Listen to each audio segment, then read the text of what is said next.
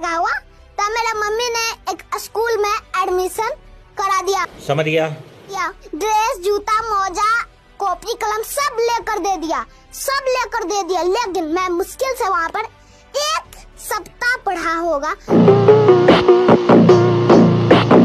क्योंकि वहाँ पे जब हम पढ़ते थे ना तो हमें हमको रोवाई बढ़ जाता था। रोवाई बढ़ता था तो पापा क्या किए कि वहाँ से हमको नाम कटा दिए।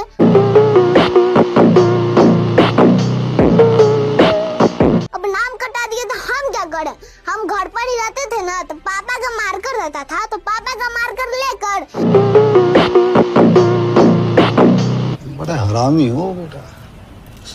बोर्ड रेस रहता था, बोर्ड पर हम पढ़ देते थे निमकी, पकौड़ी, जलेबी। और उस समय हमको जलेबी बोलने नहीं आता था।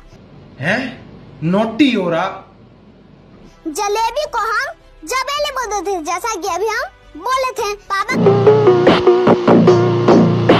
कहते थे कि जो मन में आए वो लिखो, जो मन में आए वो लिखो।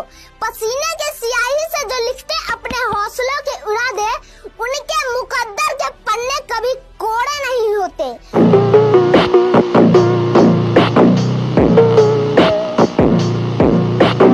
तुम लोग नए हो तो सब्सक्राइब करो, वो जो लाल वाला बटन है उसके साथ स्कैम करो या फिर महफिल जमाओ, मुझे नहीं पता, बस क्लिक हो जाना चाहिए। अब मैं भी जा रहा हूं, मुझे पार्क में स्टंट्स मारने जाना है।